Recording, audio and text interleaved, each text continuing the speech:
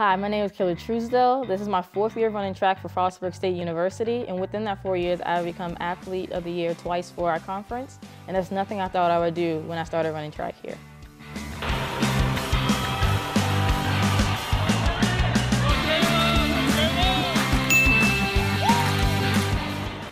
So every athlete has their own pre-event ritual that they do to get them in the mindset for their event. Well, for me personally, I'm obsessed with the number 4, so I'll roll my shoulders 4 times, I'll snap my fingers 4 times, or I'll touch my toes 4 times. Everything just to get me ready to do my best. My pre-event rituals kind of got started for me just because I like the number 4. It's always been my favorite number. No reason why, for real. I think maybe it's my dad's favorite number, and I'm a daddy's girl, so I took his number, but 4 has always been my number. So when I started running track here 4 years ago, I never thought I would be where I am. I never thought I would be a 200-meter qualified for nationals and even a school record holder, but here I am now, and I just have to thank my pre-event rituals and just all my hard work paying off.